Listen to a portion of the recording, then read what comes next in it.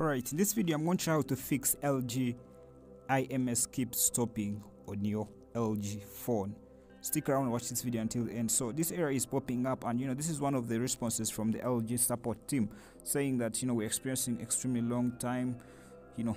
As you can read through all that message from the team, you notice that LG is going to make sure that they do serious work to resolve this issue. So for the meantime, in this video I'm going to show you how to exactly come up with a small fix that could really help you get rid of this error from your phone. Just make sure you watch this video until the end, and if you're a fan of phone tips tricks, be sure to subscribe to our channel and join the family.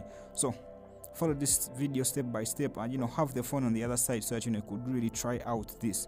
So what we are going to do is turn on airplane mode, and if possible try to remove your SIM card and put it back in, but first turn on airplane mode and follow these steps, and try this on your phone, and let me know if it works down in the comment section down below. So then after turning on airplane mode, go to settings, then apps and notifications, then select app info, and then you need to select the three dots in the top right upper corner, then allow show system apps.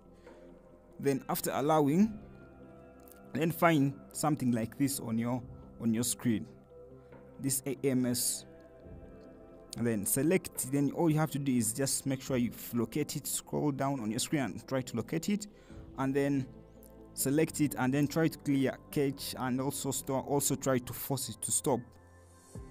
When you do that, then after doing forcing stop and clearing cache, you can try to turn on off airplane mode and see if the error goes away.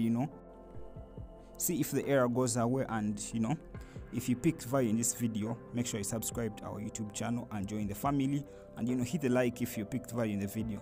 Thanks for watching.